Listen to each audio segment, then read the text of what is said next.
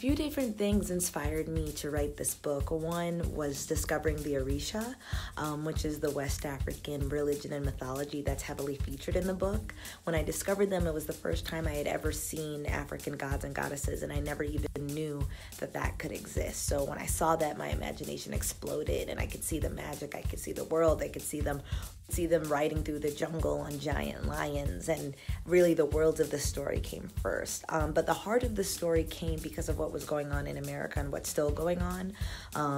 When I was writing this book, police brutality was rampant, and I just felt like I was constantly bombarded with headlines and news stories and hashtags of innocent Black men, women, and children who had been killed by police officers. I knew I wanted to write this big West African fantasy, but I also knew that I needed to write a story about what was going on for Black people, and especially what it felt like.